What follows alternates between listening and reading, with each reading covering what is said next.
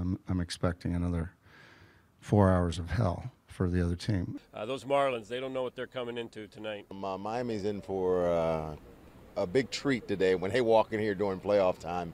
I expect it to be the same as last year, maybe a little bit more. It was special. It was loud. You could feel it. You could literally feel it. They're already here. Look at these guys. They're already here right now. They're already screaming this early in the morning. I guess they don't need any introduction. Fans are here all the time, 24/7, 365. We love our Phillies. We love our Eagles, our Sixers, our Flyers, our Union. We love everybody. And we're just here getting the party started. Fans, you know, they love playoff baseball. It's so exciting here. I've never seen any stadium or anything like this place here during playoff time. And